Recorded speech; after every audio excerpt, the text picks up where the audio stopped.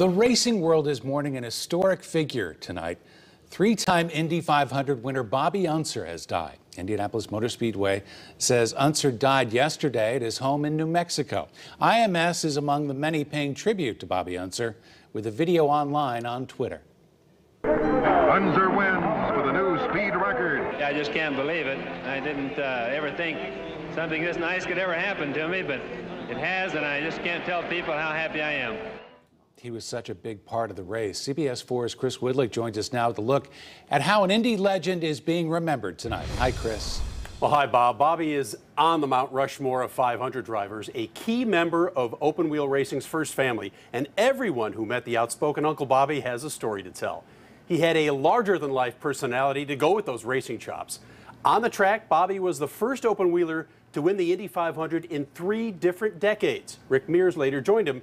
But Bobby won in iconic cars in 1968, in the rain in 1975 in a Dan Gurney special, then again for Roger Penske in the controversial 1981 race that was disputed by Mario Andretti.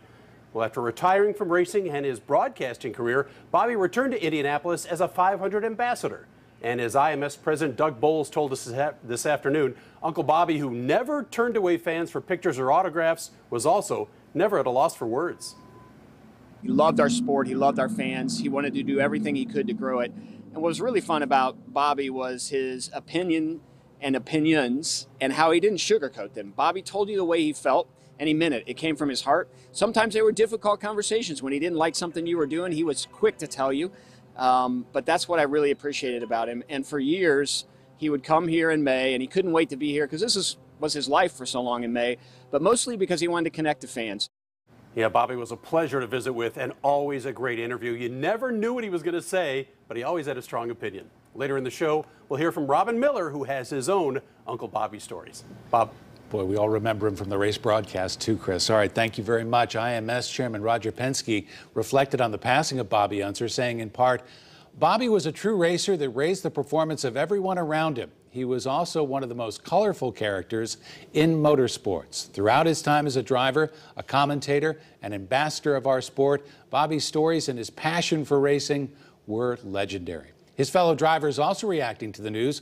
Mario Andretti tweeted it in part, the best of times when a fierce competitor can also be a very, very good friend. Rest in peace, my friend. Thanks for the memories. And from Dario Franchitti, rest in peace, Bobby. Never had a dull moment in a life well lived. We'll miss you. Boy, that's for sure. You can watch and read more tributes to Bobby Unser online at CBS4Indy.com. Just look for our coverage on the front of our homepage.